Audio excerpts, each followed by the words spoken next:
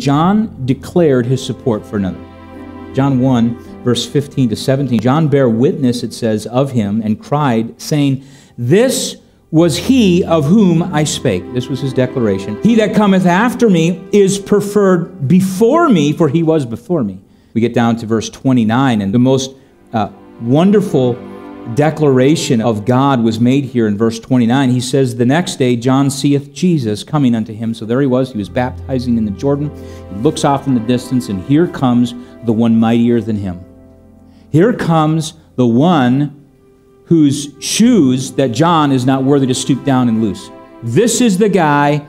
This is the one. I've paved the road. I've laid out the red carpet. He's the one. Ready? Here's what he says. "The next day John seeth Jesus coming unto him, and saith, Behold the Lamb of God that taketh away the sin of the world."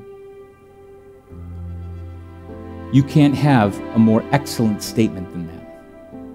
I want to note here that it's important to declare who it is we're supporting. Like John declared Jesus. This is the guy that I'm supporting. This is the one.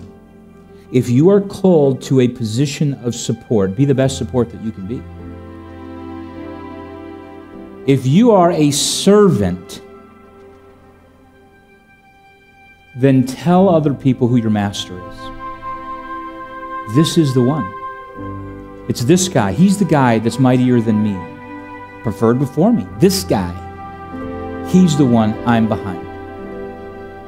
It's amazing how many times we're afraid to tell people who we support. We're afraid to say who it is we're behind. Who are you behind? Oh, I just would rather not say.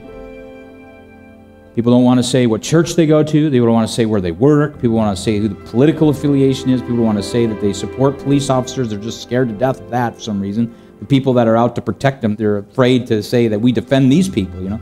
And people are so afraid to say who it is they support. John, he wasn't afraid to say who he supported. He said, "This is the guy. That's the boss. We're behind you." You know, those words, "we're behind you," are big words. They're so small, but they mean so much. We're behind you. We got your back. We support you.